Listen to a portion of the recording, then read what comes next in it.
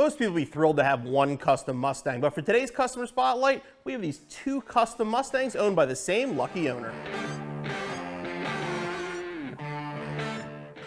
So here with Anna, who brought both these cars up from Delaware, I believe is where you're from? Wilmington, Delaware, yes. Okay, and tell us the story of these cars. I mean, obviously, this one, the wrap is insane. I know the Shelby, we've talked about that in the past, but tell us start with the V6 here. So this is 2015 V6. It's a guard metallic car underneath the wrap, and it's my daily. So car is basically stock. So no power additions except for GLT intake, wheels, bigger brakes, wrap, and I just decided to keep it like a little party bus. So it's like, you know, two big subs in the trunk and upgraded our sound system, but that's kind of it. And this car has been with me for 3 years. It's been with me through a lot of different things, and I just have like, you know, personal attachment to it. So okay. What made you want to buy a Mustang?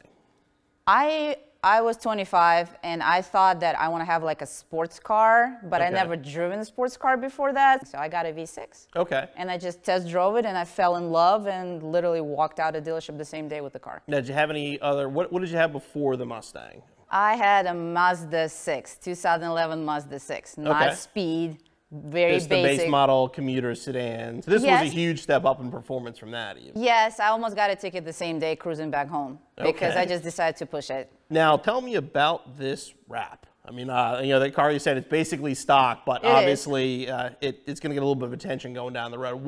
What is the theme? What was the thought process behind this? I'm a big fan of DC Comics, and I love the Suicide Squad movie that came out like half a year before I did the wrap. Okay. And I was always a fan of Harley Quinn and Poison Ivy, and I kind of wanted to do something very unique that will stand out. Okay. So I decided to do, the first idea was just to have half a wrap on the car and have a Harley Quinn only.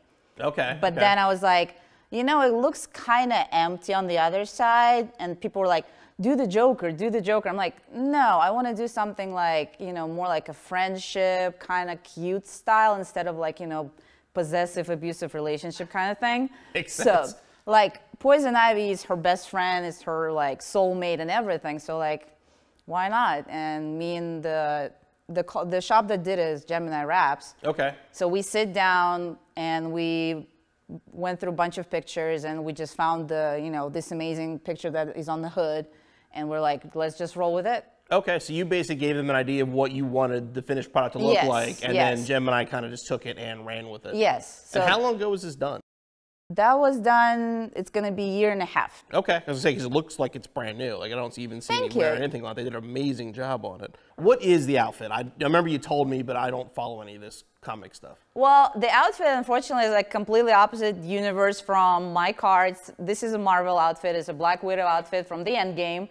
I just decided to roll with it this year because, you know, the Black Widow in the movie coming out next year. I'm really excited about it. So, like, for me, it's just, I love the Black Widow character. Okay. From the Marvel universe. I like girls from, you know, comic books and comic movies. All right, so this car, obviously, your daily driver. Now, most people have a boring daily driver. This obviously is anything but like you said, this is reliable. You know, this is your fun, safe car. And then sitting over there in the corner, we have pretty much the opposite extreme of this car here. Well, yeah, this is like a little wild kind of pony with, like, you know, music and lights. It has a demon eyes on it. Like, it's fun for the daily, but like one of my friends from a car dealership sent me a picture of an Avalanche Gray Shelby, and I just fell in love. You were done. I was done. Unfortunately, he sold the car exactly the same day. Okay. So I had to chase my car for 3 months. Car is from Texas. Okay. So I flew to Texas on Monday. I signed the papers, test drove the car, loaded on a trailer, flew back home. Well, obviously, I'm a fan of GT350, so let's get a little bit closer and talk about that one. Sounds good.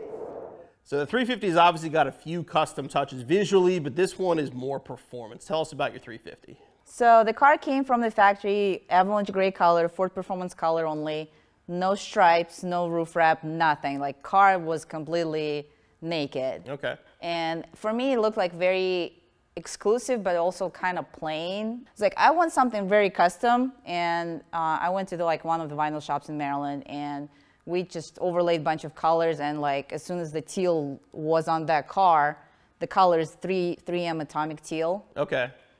As soon as it got on the car, I was like, this one. It really pops. Yeah. I mean, it actually reminds me of the teal on my 93 Cobra. Yeah. As soon as I saw it, I'm like, it's almost the same color. It's very close. I'm a big fan of that color on those, like, you know, that year of Mustangs. But I started from the stripes. I did the roof wrap, and then I started adding the accents. So, like, you know, like little custom badges with, like, you know, little overlays. And then I did the wheels, Project 6 GR wheels with custom atomic teal barrel. Took them 6 weeks to make that. Oh, jeez. Because they had to order the vinyl, and then they have to color match it. Okay, and they were trying to make it look perfect, so, you know, it's a gloss black face, but it's atomic teal barrel. Now, are the calipers, are they a wrap or are they painted? Wrap. Okay, nice. And they're holding up pretty well? Yep. Very nice. You know, for me, I was like, atomic teal is a very hard color to match, especially for paint or powder coating, so I was like, let me spend $100 instead of $500. Get the vinyl. See if it works. Yep. Yeah, see how long if has it it been works. on there? It's been 2.5 months, several races, and 2 track events. So speaking of track events, I know you were just at one over the weekend, a couple days ago. Tell us about that. Yeah, that was like 2 days ago, and we were at Poconos Raceway in Pennsylvania. It was my first time at the track officially. It was a roll racing event. So it was like 1/3 of a mile, roll racing, 60 miles an hour start point, and then my top speed for the day was 145.6 miles an hour. Just moving. She's moving. For me, I was very impressed with the car. It's a supercharged car, and it's a stick shift car. I'm a girl, and I'm driving it not too often. I need more seat time, and I know it, but I was really pleasantly surprised with it. I was going to say, talk more about the power, because as soon as you said that speed, everyone watching is going to know a stock Shelby's probably not going to go quite that fast. Tell us, how much power is this car making? What's under the hood? Currently, the car has 2650 Edelbrock supercharger, 8 ribs. It's pushing from 9 to 11 PSI of boost, and it's making 720 wheel horsepower on 93 octane. Nice. And is that, you plan on turning that up a little bit, I believe? I'm planning to. The car still has the Gen 1 Voodoo block, so I don't want to push my limits too far. Yeah, too far. But like 911 PSI of boost is pretty impressive, and the Edelbrock is pretty good with the torque numbers because my torque went from like 420 to 570. Okay. Right after. Yeah, the 350s are not known for torque for sure. No, and like it comes in very hard at 3,500 RPM, so like you can feel it very good, and like I just love the way car is. I do want to have a little bit more power, but I also want to be more comfortable with it, you know. Okay. I still have street tires.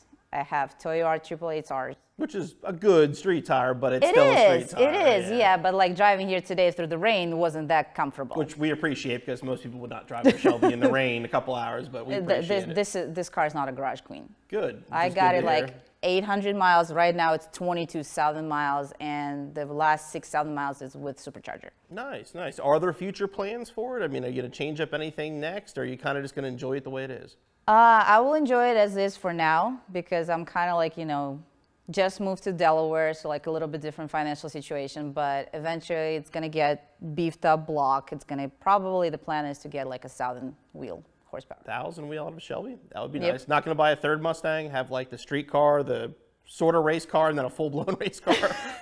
You know, I'm afraid there will be not enough people to drive all my cars. You know, right now it's just me, and like I'm driving 2 of them. Like I don't think my dog will drive the third one somehow. But at the end of the day, my goal is to have Eleanor in my garage. Okay, okay. To get to that point, I would love to have a separate house. I would love to have a nice big garage, and I can restore that car myself. Okay. You know, get a shell and then restore it. I won't claim it as actual Eleanor. I don't want people to, like, you know, sue me and get the car away from me. They kind of tend to like to do that. Yeah. Be careful with that name. Yeah, I'm just going to be very careful with that. But, like, this is my dream car. This is just, like, it's an amazing machine. I love it. I love it. But classics are my passion.